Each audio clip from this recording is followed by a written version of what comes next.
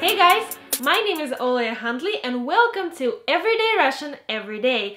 Today's phrase of the day is на одно лицо. Let's look at the literal translations of these words.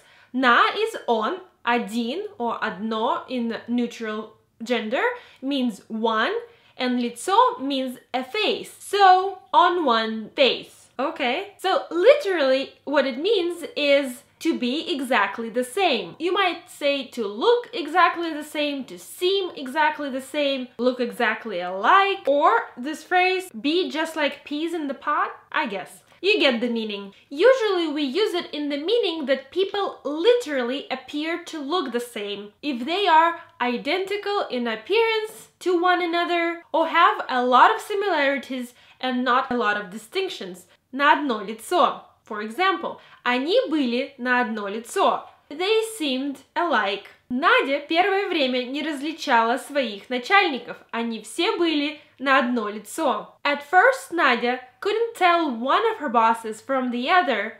They all seemed alike. Они стояли перед ним все одинаковые, на одно лицо. They all were standing in front of him, looking exactly the same. Usually we use this phrase with the verbs быть or казаться.